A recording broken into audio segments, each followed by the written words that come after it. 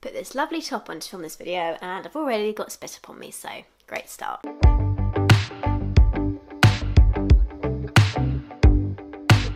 Hi guys, it's Bryony, welcome back to my channel. Today I'm doing another pushchair review, this time on the Bugaboo Ant. First I want to say thank you so much to those of you who have been giving me great feedback from my reviews. I know I've been doing these new ones recently and I've been getting some great feedback from them, and I'm really enjoying doing these pushchair reviews. So I know it's not my normal style, but bear with me for those of you that are enjoying them, and hopefully they are helpful to those of you who are looking to purchase a pushchair. So I'm going to get straight into today's video because I've got a lot of things to cover and this is probably going to get quite long anyway as it is. So the Bugaboo Ant is an ultra compact travel pushchair, and that's important to take into account before we start this video. This is designed to be a small pushchair that works well in an urban environment but isn't going to cover or be able to handle multi-terrain. So for those of you considering this, that's something to bear in mind. It's very important that you get the pushchair that's right for your environment, where you live, and what you're going to be using it for. So I've made a list of all the pros and cons that I've found with this pushchair, having used it now for a number of months. And just a heads up beforehand, I purchased this pushchair secondhand back in September last year. I paid £275 for it, and that was also including a little newborn Bugaboo cocoon that they sold, that the lady who sold it to me gave me with it, and she had also purchased the carry strap for it as well. So there are a couple of accessories this came with that are not normally come with it as standard, but which came with it when I bought it secondhand. The first thing I really like about this pushchair is it is really compact, and I don't just mean when it's folded up, it is really compact too. It looks like a little suitcase, but even when it's unfolded, it is a really small, nimble looking pushchair, and I get so many compliments on this pushchair, I have to be said, because it's just, people look at it and go, wow, that's so great, it's so little. Particularly if you live in an urban environment like I do, where you've got little shops and little cafes, the way that this just sort of tucks into little corners is brilliant. And in fact, you don't even need to put it down, you can just sort of do this little trick with the handlebar where you push it in and rock it down, and then it will tuck away out the way really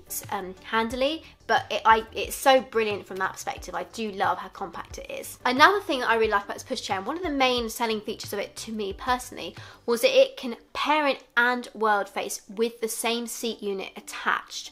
Now, there are some travel strollers out there in the same sort of price bracket as this that will go from newborn, but you have to buy a newborn kit, extension kit to add to it.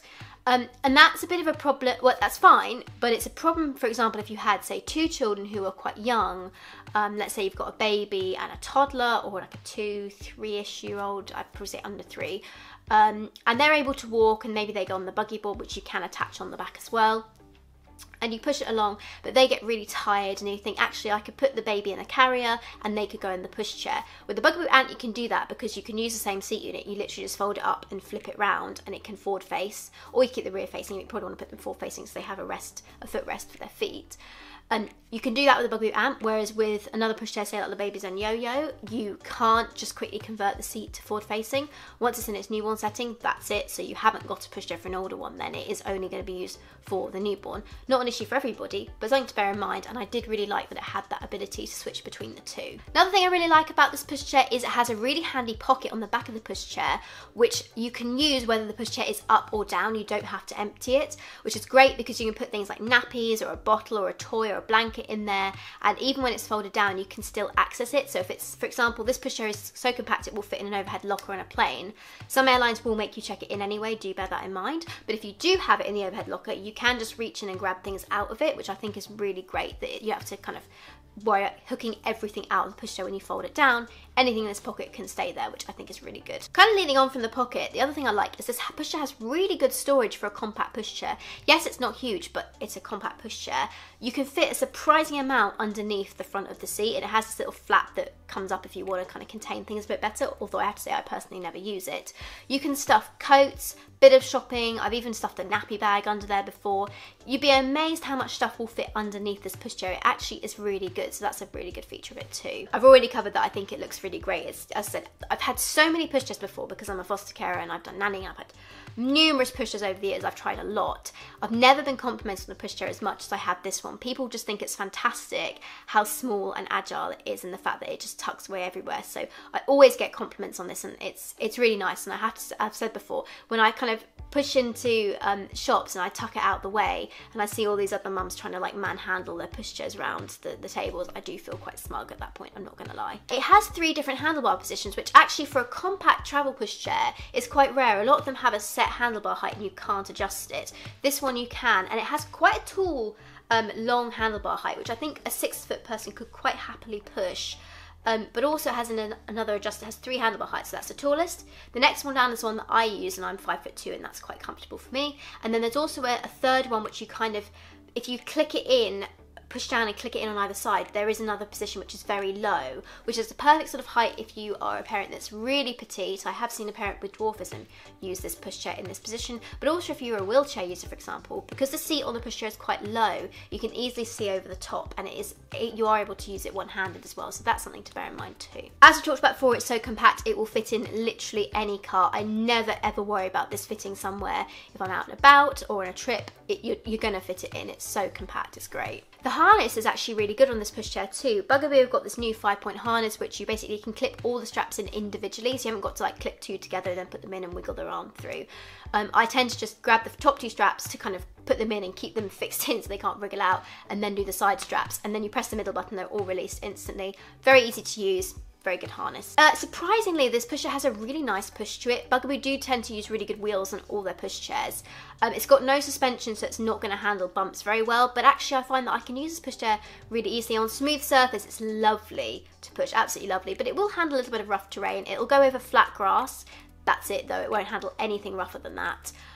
But actually I can push it one hand, which is really good, even though it has the height adjuster in the middle which you squeeze to move the handlebar up and down, can still use it comfortably one-handed, which is really good. The Bugaboo Ant has a number of accessories that you can add to it too. One of them is a leg rest, so even though you can see that there is no leg rest on the pushchair itself, and a lot of parents worry that their children's legs will dangle off once they start getting a bit bigger, you can purchase a leg rest additionally, and it will also fold up with the pushchair as well. And I think that's probably the only accessory that I will end up purchasing for this one. I've got a bigger child in it because, yeah, their legs are kind of, the one I've got at the moment, legs are kind of hanging off at the moment, but they're not uncomfortable, and I don't see the need to purchase it just yet, but it's probably something I will consider doing, and it's great that I have that option. So moving on to the cons of this pushchair. Well, the first one for me, I'd have to say, is that the pushchair does not lie flat in the forward-facing position.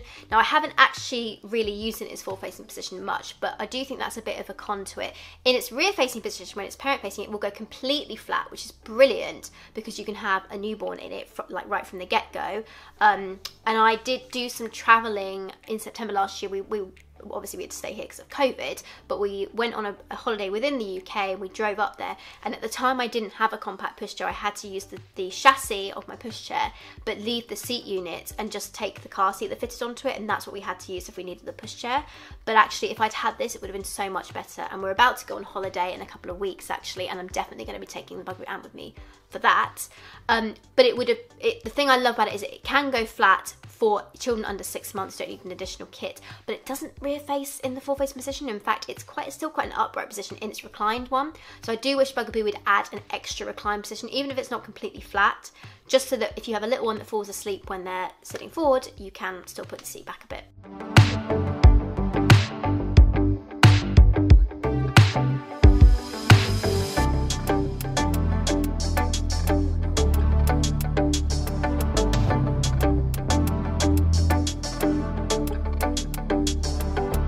The other, and this for me I think is the biggest con I have with it, the handlebar is made of this plastic material to keep it lightweight, which I understand, but it feels horrible.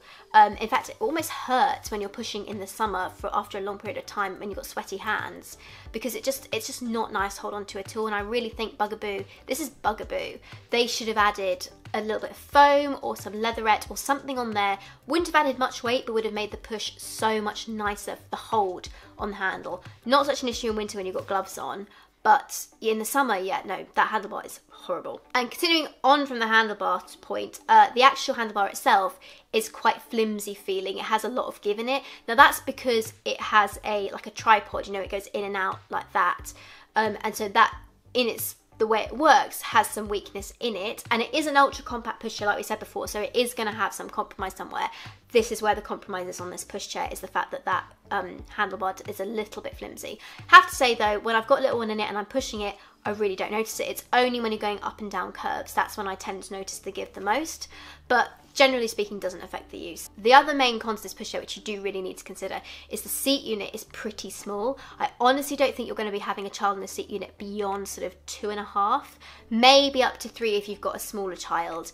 You do have to pull the seat unit right up and it will, you know, there's different height positions of the seat rest at the back. You can pull it all the way up to its tallest, but I do think Bugaboo should try and make it a bit bigger so it gets more use out of it, because yeah, that seat unit is pretty darn small. That being said, however, one of the reasons it's so small is that the hood is attached to the top of it, and I think if Bugaboo found a way so the hood could kind of slide up, which would give more room between the top of the pushchair and the hood, then you know, you can't, the seat unit is probably the same sort of length as like a Baby's Ant yo-yo, but because of that hood being attached to the top, it can't slide up and down. It's currently zipped on, so you can unzip it and take it off if you really needed to, and then you would comfortably get an older child in it, but then they've got no sun protection.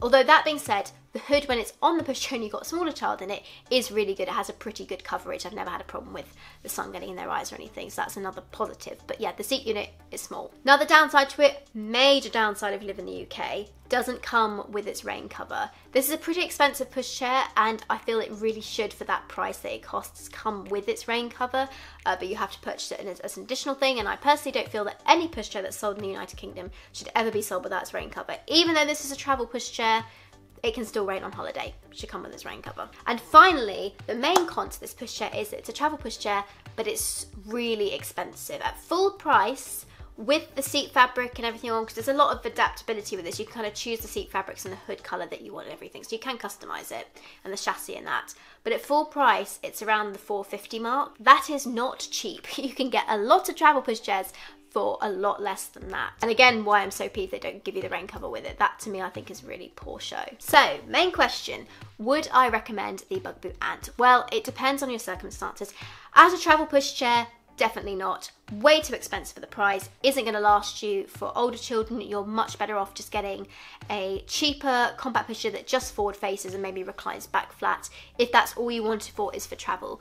Where I think the Bugaboo Ant really has its value, and actually I think should be adjusted a bit more for this environment, is that the fact that it goes from birth without a newborn kit needing to be purchased, I think is its real selling point. And as a compact city pushchair, ultra compact city pushchair, I think that's where it's really brilliant. I love that it will just tuck literally in the hallway out the way, no problem at all. If you've got no space for a pushchair, you will find space for this one. It will tuck away. I love that you can add the little cocoon to it, and that makes it newborn compatible, and it still looks really cozy in the winter when I've pushed little ones in it. Really great for throwing in the car and when you're traveling either within the UK, and again, it fits in an overhead locker on a plane when you're traveling abroad. And even though it is fiddly to put up and down, that personally has never been a con to me, because once you've figured out how to do it, I can do it in 10 seconds. It doesn't take me that long to actually get it up and down. And also, when I'm putting a little one in and out, as I think I said before in this video, I've filmed this twice, I can't remember what I've said in this one, I always put my little one either in their car seat or in a high chair, or they're somewhere else, so actually I don't need the pushchair to go up and down with one hand. So yes, I think if you're somebody that really wants a really small pushchair because you haven't got much space, you accept that, you know, the compromise for that is going to be that you're going to need to buy another pushchair, maybe a cheaper one down the line when they get a bit older, and also you might want more space as well for storage and stuff, so you might get a cheap umbrella stroller, which you can get for under £100 now. But you want it so that it has that functionality where when they're little you can have them lying flat, but maybe when they wake up and they start getting bigger and you want to keep them parent facing longer, you can still sit them up, which a lot of pushchairs won't do, and then you can choose to put them forward facing a bit later, so not having to just have them for parent facing when they're newborn. Then I think this is a really good pushchair that you should consider. The quality of the fabrics, and as I said, the harness and everything, it is really good. So it is just a compact mini main pushchair that you have to accept, because they've made it lightweight for a reason. It's easy to lift in and out and up and down stairs, so if you live in flats, it's also good to consider that too, that there are going to be some compromises somewhere in the structure, and that happens to be in the handlebar. And again, like I said, the handlebar does feel kind of nasty to hold on to. I don't like the feel of it. Some people it doesn't bother them, but you could also just go on Etsy and buy some like leather covers for it. So if that was a problem, that's something you can get around. Although I do think Bugaboo should fix that. So that's who I think the Bugaboo Ant is really suitable for, but I wouldn't say it's suitable for a travel pushchair. I think you'd be much better off getting something cheaper, to be perfectly honest. For everyday use though, in a city environment, I absolutely love it. I really do. It is just so stylish and it is really unique looking and so tiny, and just it goes out the way with no problem at all, that I do have to say for that environment I would recommend it, as long as you can obviously afford the price. Also, because the Bugaboo Ant hasn't sold particularly well in a number of places, I have seen it heavily discounted brand new on a number of sites. I can't really tell you what there is now, because as and when you watch this video, there'll be, you know, different places that it's available and different prices, but you can certainly get it for less than the full $450. I think the cheapest I've seen it at the time I filmed this was $350 for the whole set. So just basically consider whether or not that's in your price range. Maybe look at getting them secondhand. I have seen a couple on like Facebook Marketplace and places like that you can get if that's something you're interested in. But yeah, I didn't clean this pushchair, by the way, before I filmed it, because I wanted to see just like it is quite grubby because it is used so much. So yes, it has its cons, it has its pros as well. Do you think it works for you? That's up to you to decide. Anyway guys, I hope you enjoyed this video and I really hope you found it helpful. If there are any other things you want me to point out with the pushchair, do let me know in the comments below. And if there are any other pushchairs you want me to review, let me know as well. I was quite keen to review the Bugaboo Lynx, which is a new pushchair that they've released. But Bugaboo got back to me and said that they weren't currently looking for any other influencers, so they're not willing to send me one. So unfortunately I can't review that, but you know, if you want me to review it, leave it down below, and you know, never know. If a lot of people want it, maybe Bugaboo will change their mind, never know. But if there are any other pushchair brands and pushchairs that you want me to review, do let me know. I'm always happy to try them out. I love pushchairs, I love trying them out. It's a bit of a hobby of mine. And I'm a foster carer, so I have a constant stream of children that need a pushchair at some point, so it works out. Anyway guys, thank you so much for watching. Do please subscribe and I will see you soon. Bye everyone, hope you have a great day.